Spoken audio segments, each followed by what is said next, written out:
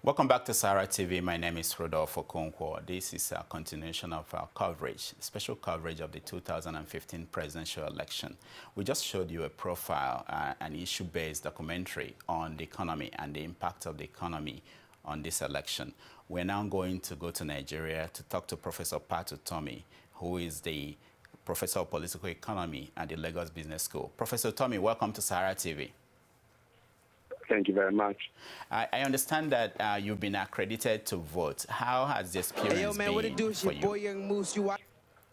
Well, the actual process of getting accredited went fairly smoothly, but they didn't show up. In fact, when we went the first time, there was nobody there. Policemen were there, but no INEC officials.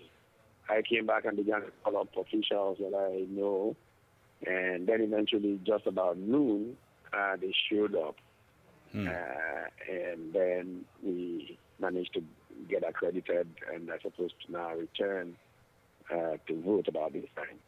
Okay. Did anybody have a problem with the card reader over at your polling booths? In my polling unit, it was going fairly smoothly, actually. Okay. Fairly smoothly. Well, how about the turnout? How is the turnout? Turnout was good. In fact, the fact that they came so late, there was a long queue of people waiting to get accredited. A very nice, polite thing that happened. They said, "Oh, elders, come to the front and don't join the queue." So we, the elders, got the chance to get accredited and not stay on the long queue.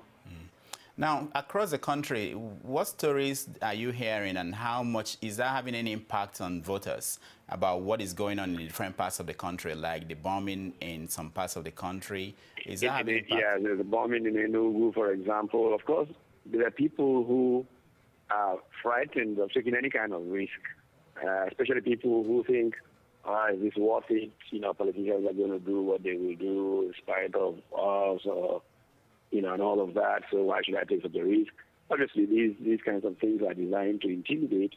There are also stories about people intimidating people in some parts of the world.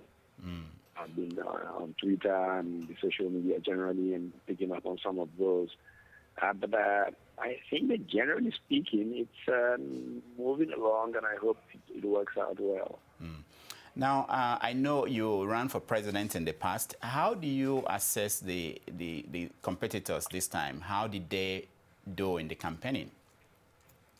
Well, I think that it's probably more important to assess a process than the competing individuals.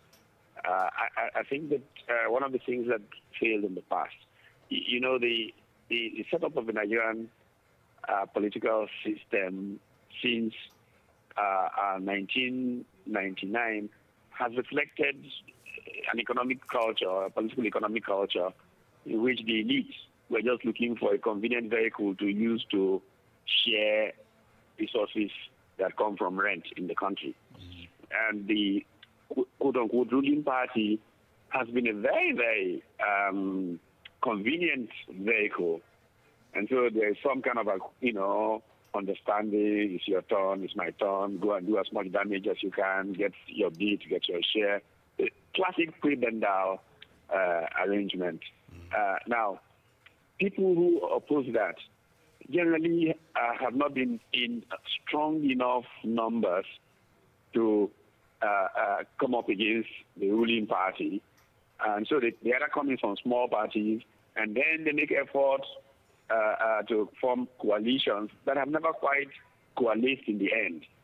And so the ruling party always saw itself in a position to divide and rule, as it were. And that was my frustration with trying to engage the process. And I committed to a track of helping build a solid opposition party as a goal in itself. That was my primary goal. And this time around, and credits really must be given to the former governor of Lagos State, Bola Tinubu, for the work that he did. When he first said to me, okay, let's do this thing you've been harassing for. Let's do it. I thought, I've been through this so many times. I'm exhausted. I'm tired of talking to all these parties. And I said to him, go ahead. If you succeed, I will follow you. And boy, did he succeed. So what has happened really is that success in creating a single party rather than this pretense to a coalition created a big enough group to challenge the ruling party. And that is what has defined these elections, not so much the individuals who are running. Of course, they have their effect. In some ways, there is a rejection of the incumbent by most thinking people. And in other ways, that meant, a beginning to look more closely at the opposition candidate. And then people who had all kinds of petty misgivings began to rethink their misgivings. And so it made it a more keen contest. Of course, the jury is still out. We'll find out how it all plays out. But it then made the incumbents and the ruling party desperate. And that desperation created something that is enormously peculiar for me as far as contesting elections are concerned. Now, you all live in the United States. You know that in the U.S., incumbents in such a situation would typically play what is called a rose garden strategy. Here, it turns out the incumbents, instead of playing the rose garden strategy, came out like the opposition candidate, throwing all kinds of mud at the opposition fellow. And that was very peculiar for me. But it's marks of a kind of desperation that had, taken hold in that arena. And further helped define, again, for thinking people, what the critical issues were. Yeah. Now, let's talk about, before we let you go on votes, let's talk about the economy.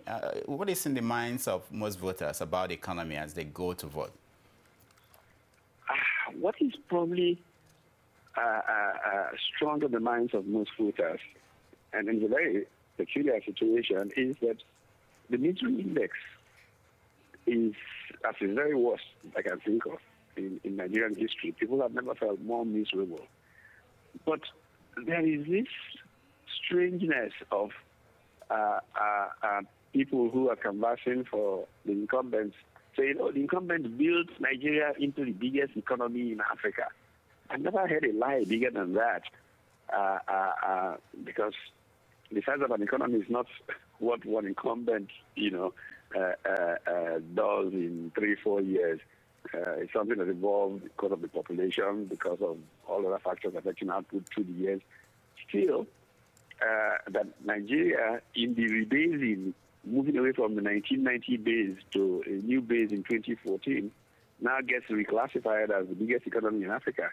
Doesn't in any way suggest that the person who's been there for years built it into the biggest economy in Africa. But even more importantly, in spite of that label, it's more miserable to live in Nigeria than in most parts of Africa, including some of the cotton bowl republics on the continent. So, obviously, the fact that the Nigerian economy can have just a slight shift in the price of oil and go into a tailspin, exchange rate is collapsing, panic measures are being introduced, the budget process is upside down. I shows very clearly how the economy has been mismanaged. In fact, I like to describe the Nigerian economy in the last few years as inchoate. It's been really very badly mismanaged. The 2008 international financial crisis, the global financial crisis, Nigeria literally came out of it unscathed because reserves built up by the Obasanjo administration when crude oil prices were at $38, $39 a barrel were there to provide Nigeria a buffer. And now, with oil prices having been at more than $100 a barrel for a very long period of time, the reserves have been depleted. And so a small change in oil prices leads to a panic that has led to a collapse of the exchange rate, that has led to all manners of challenges to the economy. Now, let me for anybody to let me ask you right there. The stock market has not been doing well in the last few weeks, and the government is saying that it's because of this oil price. Do you think, as an economist, do you think that's enough reason for what happened, the difference between what it was 6 years ago and what it is now? Certainly not.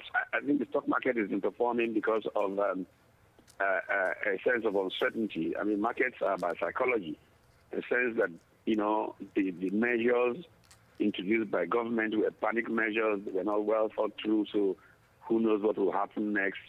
And so the markets have gone south as a result of it.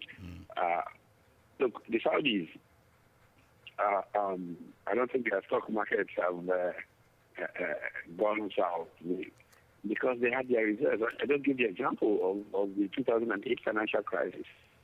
It did get, you know, it doesn't get worse than that for the global economic. That was. All right. Professor Utomi, we are going to let you go and vote. We hope to talk to you again after that experience. Thank you so much for joining us. You're welcome. When we come back, we are still going to talk to people on the field. We have our reporters all over Nigeria, and we're going to talk to voters, and we'll give you a chance to also talk to us, give us your opinion of your experience at the voting poll and everything. So stay tuned.